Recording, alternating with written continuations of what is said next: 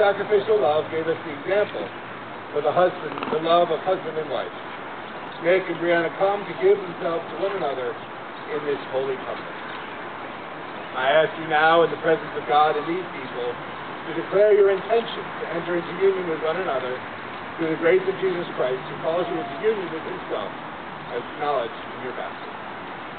Brianna, will you have Nick to be your husband, to live together in holy marriage? Will you love him, comfort him, honor and keep him in sickness and in health, and forsaking all others, be faithful to him, as long as you both shall live? If so, please say, I will.